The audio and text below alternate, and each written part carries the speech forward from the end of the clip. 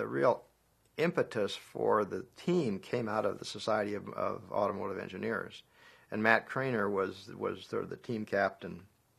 And looking back on it, they were really an exceptional group of guys in terms of their hard work and knowledge, etc. And keep in mind that this was 1990.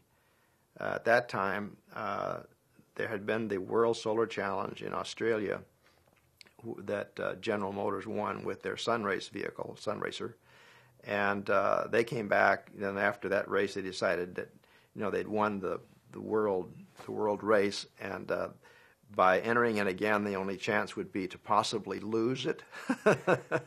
So I think they came back and decided, well, they would sponsor with the Department of Energy. They would sponsor a university competition among university teams, and so they sponsored what was called Sunrace USA. It was called GM Sunrace USA, General Motors Sunrace USA, but it was General Motors and Department of Energy, and it was a race from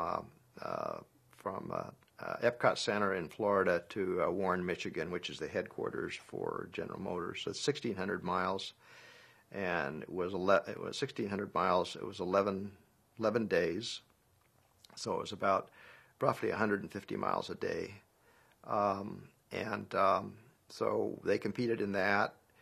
We did fairly well. The vehicle looked like a Texas cockroach. It was sort of like streamlined like a cockroach, sort of had a sort of a nice rounded aerodynamic nose and then sort of a sweeping tail like that. A cockroach is probably a good model.